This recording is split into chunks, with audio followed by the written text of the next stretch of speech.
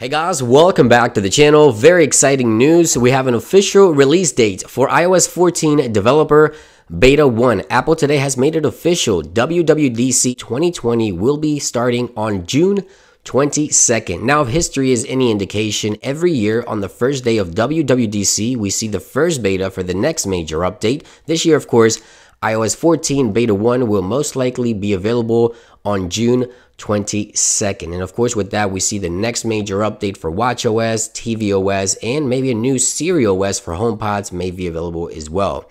Now, from some of these invitations that Apple do send out for their events, we can tell some of the hardware that's to be announced. People dig around these and try to find out some of the software to be announced. But this year, I can't really tell much from the invitations. WWDC, of course, will be virtual only because of the coronavirus outbreak. So Apple will be hosting the WWDC 2020 through their developer application. Now, what's interesting is this application isn't available on the Mac as of yet. At least I haven't seen this application available for the Mac. So this could mean that Apple will most likely be either updating the application or merging both OSs, macOS and iOS, even further to make these applications fully compatible cross-platform, and that could be an indication of this. Now, Apple again will be hosting the event on June 22nd through their developer application for iOS. Now, if there's any event that Apple will be streaming or anything that they'll be showing on stage, I'll be sure to link that down below. As of right now, there's no details of any products to be announced, but if there is,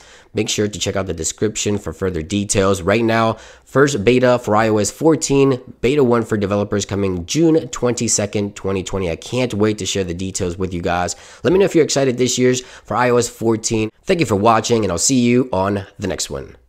Peace.